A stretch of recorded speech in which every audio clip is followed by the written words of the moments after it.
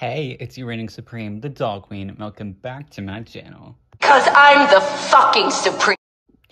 So today, I have received a lovely 2-pack in the mail that will be pushing back all the previous reviews that I have filmed.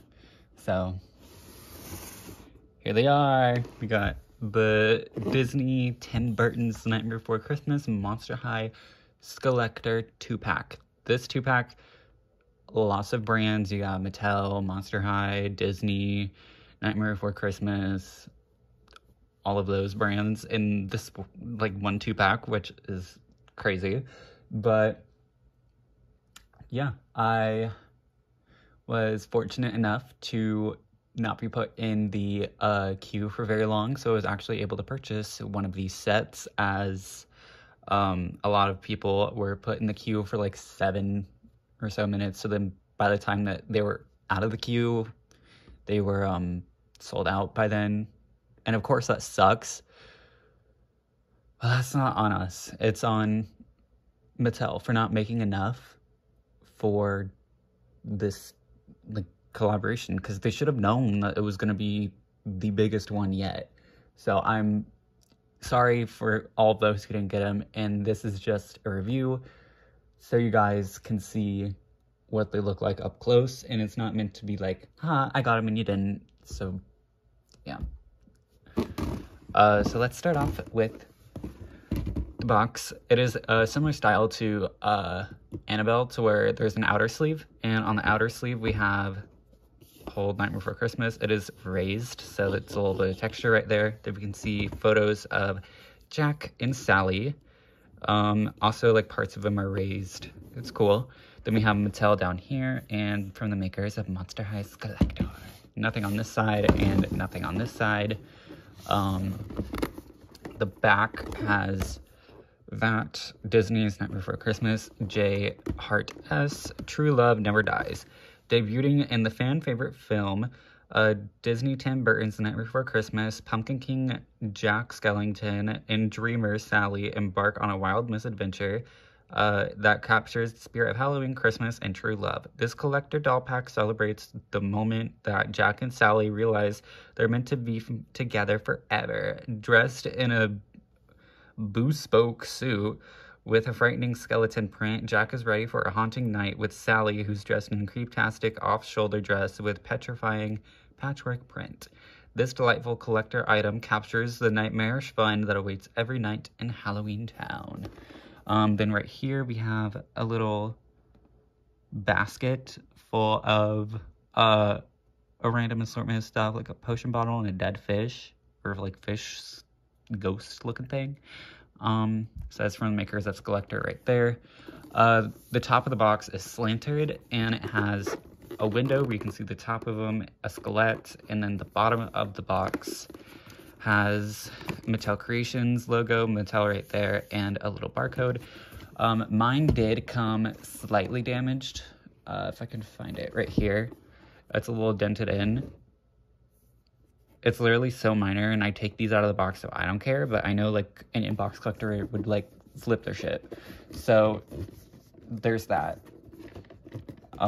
So, let's remove this sleeve, which is a bitch to remove. Oh my raw. There. So there's the pack. The sleeve is annoying to take off. It's very gorgeous. You can see Jack and Sally in there. Even if my Jack and Sally are slightly wonky, it's not like I can return these and get a new one, so this is what I'm stuck with. But they look fine to me. And then we have a little, like, cemetery gate. There's a pumpkin, and there's Zero, which honestly, for this being a $90 collector set, which I'm sure this license is, you know, a little pricey, a little heavy on the price tag, so I guess that makes sense, but they should have included Zero in here. Would have just made it feel complete. And then down here we have little gravestones. One of them has Monster High Skeletor, one of them has Monster High Crest, and the other one has a Frankie skeleton with lightning bolts. So, because Frankie is the main character of G1. And you can see Jack and Sally in there. They look really cool. Then we have Tim Burton's Night Before Christmas and holographic stuff. And yes, I do have a pride flag up in my room. Slay for the gays. And then here we have a whole little snowflakes to simulate the little Christmas time thing at the very end of the movie, since this is when it's set. We have little like texture on the hill, I guess. A pumpkin, pumpkins, and then colors and decorations may vary. Interesting. And you can see Draculaura's little drippy heart with bat wings and Claudine's heart with a little tiger print right there. So it's very interesting that they added the little main character. Oh, well, here we have a little tear in the, it's like scuffed up right there. So again, I don't care because I unbox these bitches, but that would definitely flip an inbox collector shit. And then over here we have the same stuff, except instead of pumpkins right here, we have tombstones. And there is no Cleo or Laguna for the gravestones. It's just a skelett and a skull symbol. It's just sad because if we had Frankie, Draculaura, and Claudine, we should have gotten Cleo and Laguna mentioned. You know, I'm just a little pissed because I love my girl Laguna. Then we have this gorgeous stock photo of them. Well, I don't know if this is a stock photo, but just a really gorgeous photo of them. Like, they look so cute. So cool. I am a fan already. And as you can see, the background is the classic Swirl Hill, but it is covered in snow and ice because it's at the very end of the movie. So, you know, Santa made it snow at the end of the movie. So now I can just go ahead and unbox these bitches. I know it's gonna be painful for some of y'all, but a bitch gonna do it. They are out of the box, and I am like, I'm enthralled. These are some of the most unique dolls that I ever owned. Like, they are so different from any other doll in my collection, and from what I've seen. Some of the other most different dolls would be Larvae. If you don't know what that is, look up Larvae. It's hilarious, and I'm sad that I missed out, but apparently there's a restock in November. Or like this month, because this month is November. But yeah, expect Larvae to come soon, because I want that bitch. She's so funny. So first we have the certificate of authenticity. It is, as we can see, the designer was Rebecca Shipman, who is like the main, like the head for the Monster High team now. And then Mattel Creations, certificate of authenticity. And they look so cute together, but we're gonna take a look at Jack first. Because, I ended up liking Sally more, but, you know. We have Jack, and I'm so glad that Jack stayed male, because I like boy dolls, and it makes me sad when, like, Monster High likes to gender bend them, because, like, boys are cool, too. They make cool dolls. Like, just look at Rex from Shadow High. He's a cool doll. But he is very accurate to his look in the movie, which I'm fine with. I just wish they took a little bit more of Monster High liberties, and by that, I just mean giving him 5 fingers instead of 4. Because if you look, he has 3 right here and a thumb, which is probably accurate to the movie. But it just looks strange in the Monster High world when, like, Skeleta, who's also a skeleton, has 4 fingers and a thumb. Just a little strange choice. And he is on a completely brand new body since there's never been a male skeleton.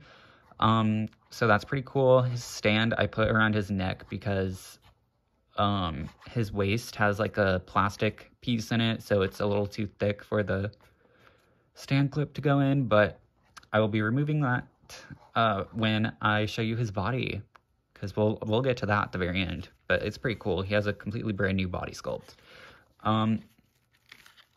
Wow, this is not really working. But his stand is much taller than any other Monster High stand we have ever had. It is also extremely bowed. Both of them are. I'm not sure why. It doesn't look like the plastic was stressed or anything, so it's like they were meant to be like that. Interesting choice. So we have him in all of his glory. Super, like, shiny eyes, and they're a little airbrushed, vinyl head.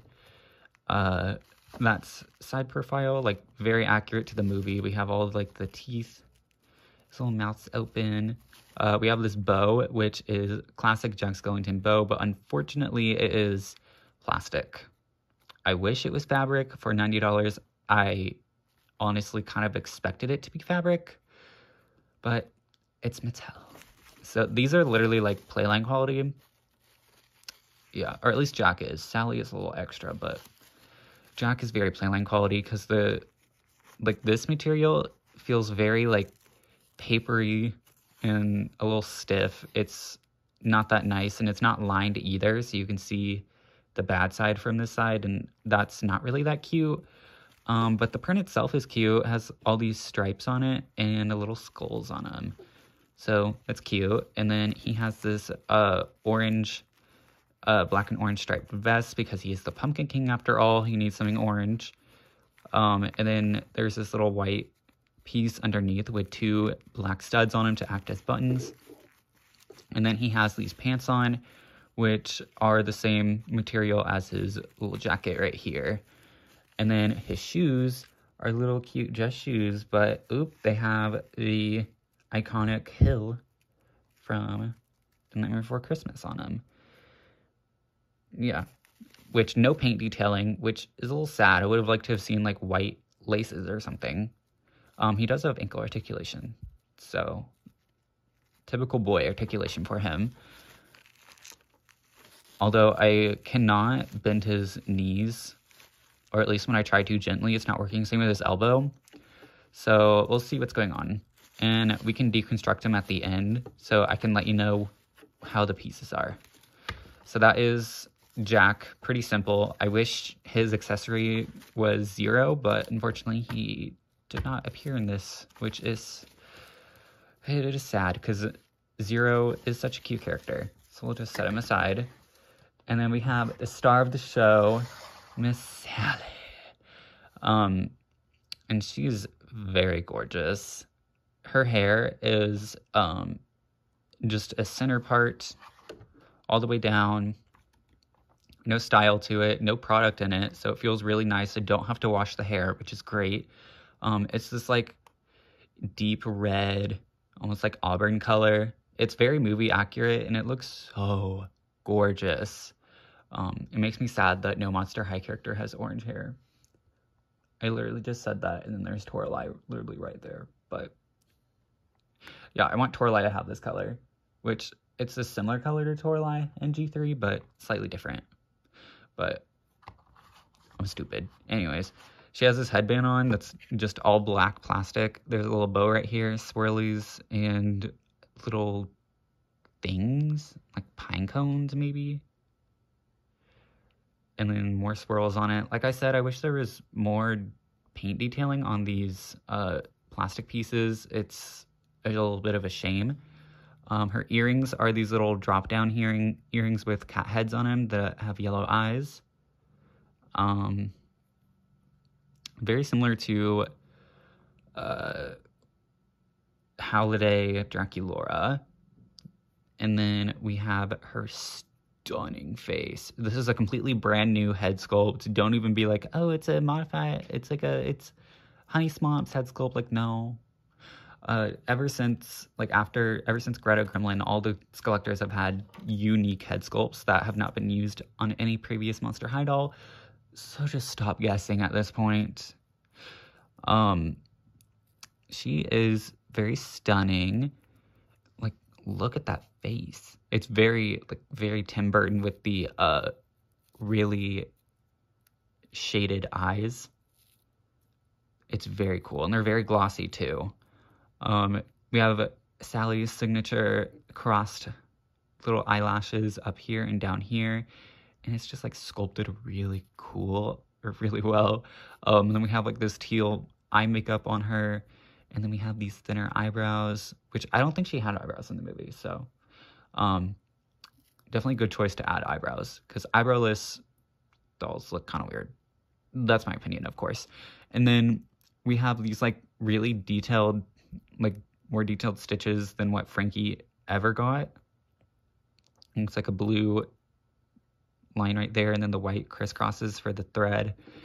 Her lips are very like puckered and are this like corally color. It's very similar to her hair color. And then she has stitch lines right there and there. Mine is slightly off right there, so there's a tiny little gap. But I've seen other people's that are like a little higher, so I'm glad that mine turned out great.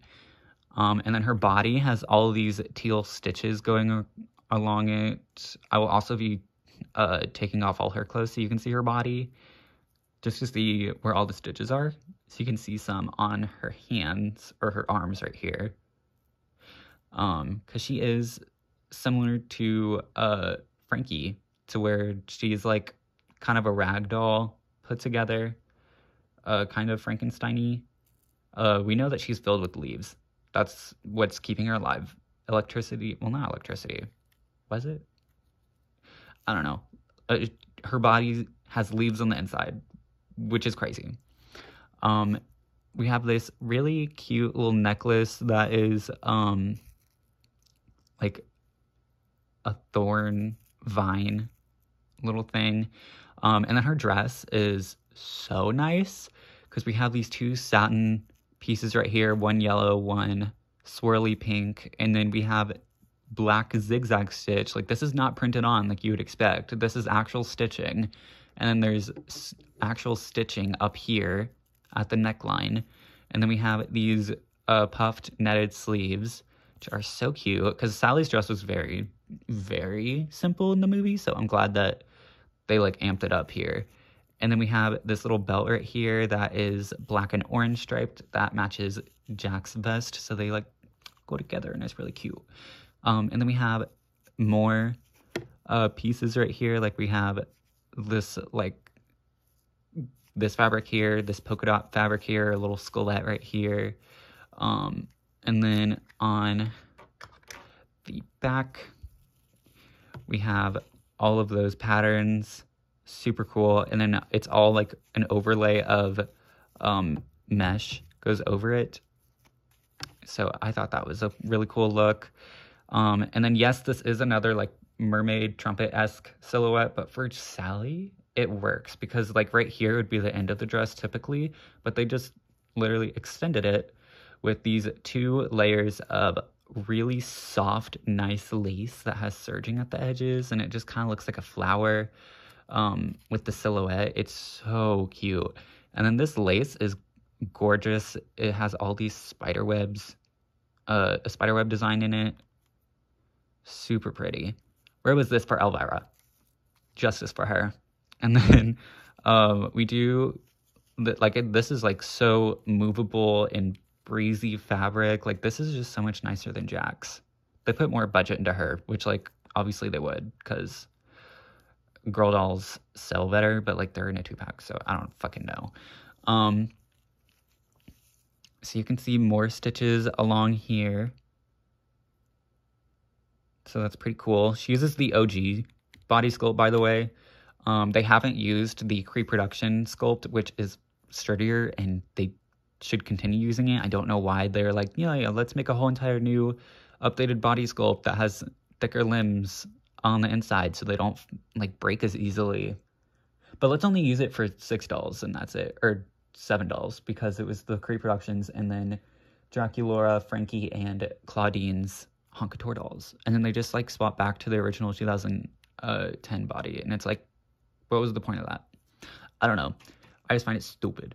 And then we have these shoes, which are really cute. We have more of the swirly designs that Jack's shoes had. We have vines going all across from there.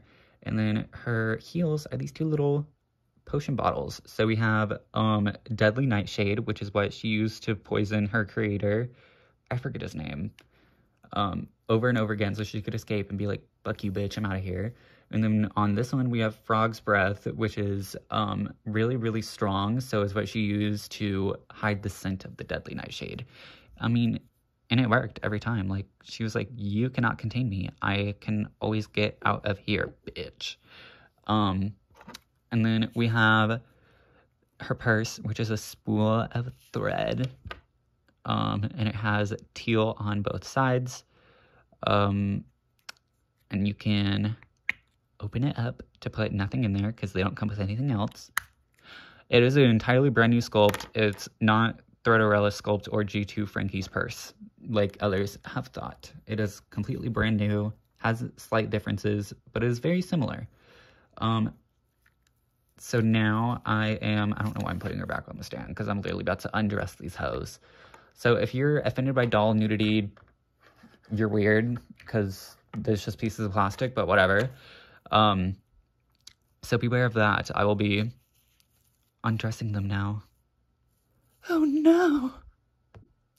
So here is Jack's body.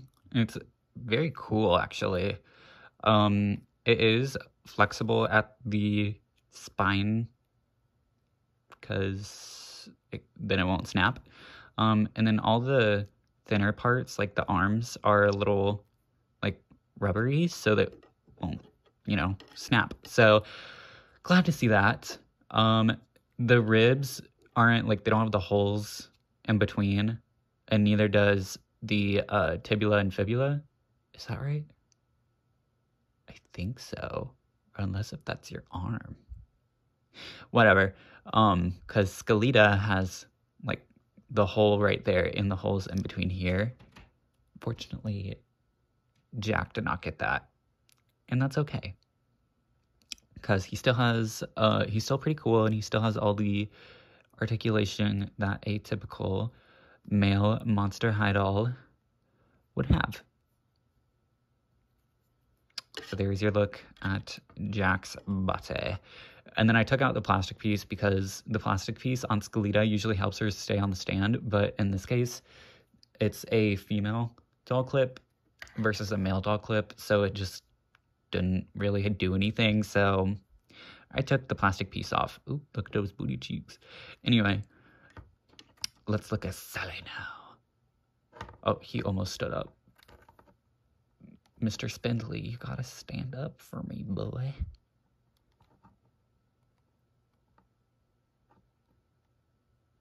Yeah, so now he's standing up. And here we have gorgeous, fuck you. Then we have gorgeous Sally. I'm still enthralled with the face. Like, that's just so good. And then we have all the stitching on her. So we have a stitch right here, here, and down here. One right here, here, here, here. And then two that go across there. One that goes all the way across from there. And then you can just see the rest of the stitching on the limbs on the back. So yeah, pretty cool. So now let me dress these mofos back up. Oh, before I do so, I would just like to state that this whole entire thing is just one single piece. It's very G2 of them. It's a little disappointing, but it's Mattel, so I'm not surprised. But for $90, this shouldn't have all been one piece, especially when it's this cheap of fabric. Just saying. So here I have them posed. They're super cute. I really do like them. Do I think that they're worth the $90 price point? Like all collector Mattel shit? No, they're not. I'd say they're probably worth about $60 by Mattel standards. And by MGA standards, they're probably like a $50 set, $40 to $50 set. Like if you were to split it in half, Sally, is she worth $45? I would say yeah, she's very comparable to the Holiday collection, maybe in some ways being a little better than like Scalita. But then when it comes to Jack, is he worth $45? Hell to the fucking no. Because with that all being like pretty much one piece here and then just another piece right there, and the fabric being so cheap and the bow tie being plastic, he's very much a $20 doll. I'm just gonna be real.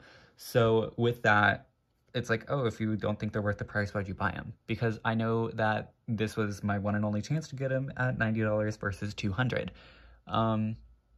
And I would never pay $200 for these dolls. And if you do buy from the scalpers, like, fine, whatever. You do what you want with your money. I personally just wouldn't do that. And, like, not judging you, but, like, if you have a problem with the scalpers, don't buy from them. I'm just gonna keep it like that. We're just gonna leave it right there. Because, you know, if you buy from the scalpers, they're like, oh my god, then we know that this property, people will buy from it, so let's buy more of them. So just, like, stop.